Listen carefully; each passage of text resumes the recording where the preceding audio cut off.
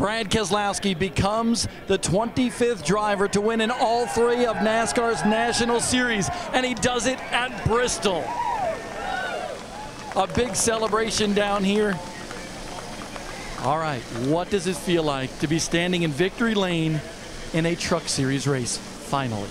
It means a lot as a driver, Bob, and I don't want to understate that. You know, my family, like I told Phil on the radio, has been part of the series since the inception. And, you know, I feel like I have too, whether it was just as a kid watching or as now a team owner and a driver. And I got my start in the series, ran my family bankrupt in this series trying to make it, caught some other breaks to make it to the Cup Series, and had all the success at the Cup and the nationwide level, but never here. And part of it is because I did the hard way, trying to do it myself. Everybody knows I like to do things the hard way. But we're here, and I'm proud of each and every one of the people that have got me here, everyone here from Team BayCar. I want to say hi to my family at home that have worked so hard for this moment right here.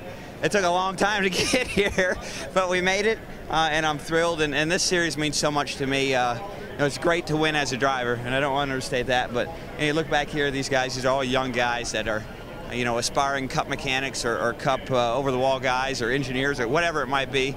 And it's great to give them a chance and watch them grow up through this system and go to Penske or who knows, wherever else they might go. And I'm proud of them for the win, so I want to say thank you to them. And what a special day. Hey, pressure from Kyle Busch. And then Bubba Wallace. How much were you paying attention to what was going on behind you? Well, I think, you know, Kyle should be proud. He's had the class of the field all year with his trucks.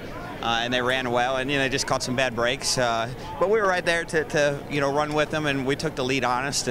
But he was going to be right there with us, and Bubba was. So we know that. But it's a great effort. I'm really happy for Ford and F-150. This is their first win in the series this year, and we had one last year, and we want to keep going with Ford, and we're proud of them. And just a tremendous day. I want to say thanks to all the fans that are watching. I know you're supposed to be at work, but thanks. I won't tell your boss, and we're glad to have all you here watching and support us.